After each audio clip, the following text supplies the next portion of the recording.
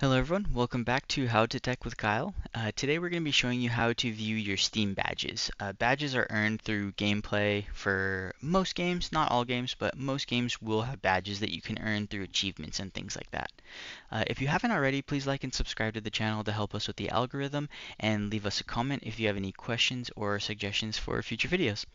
Awesome, well let's go ahead and open up Steam. From here we're going to go to our username here, and then we're going to go down to badges.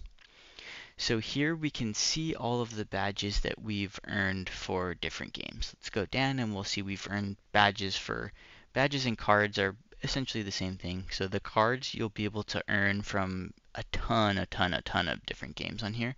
A lot of games you can also or sell those cards for 10, 15, 20 cents depending on the rarity. And then if we go down far enough, here are the badges. So up here are mostly just the card drops.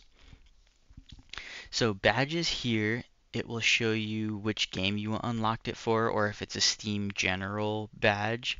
This is a really cool feature. It shows you a lot of the achievements or things that you've done in games or time that you've put into games, and it's a really cool feature. I don't have too many here, but I have a couple friends who use Steam a lot more than I do, and this is a cool place to see those achievements that you've earned through Steam. Thank you very much for watching. I hope you enjoyed it, and we'll see you on the next video.